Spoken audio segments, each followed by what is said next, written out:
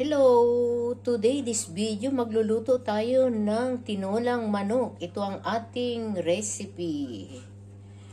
Onion, ayan. Pwede kahit anong onion.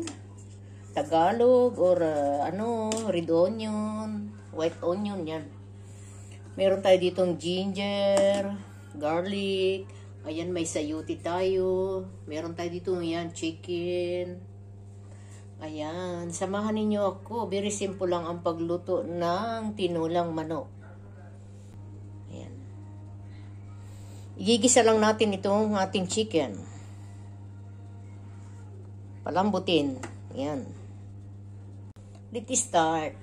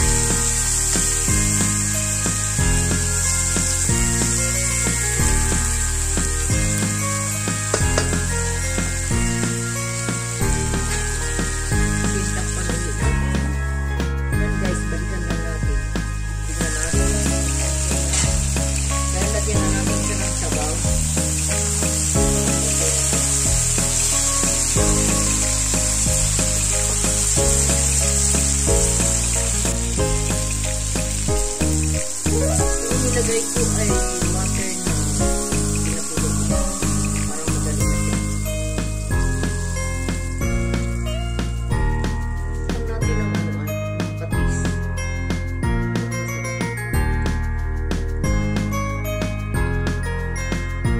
Mariram lang.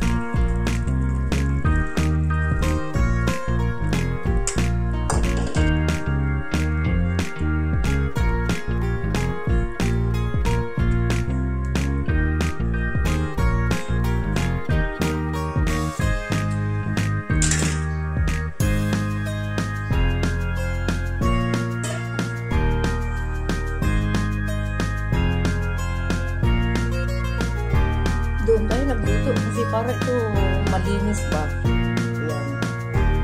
Ang ating lutuan. Saka tipid na rin sa gas.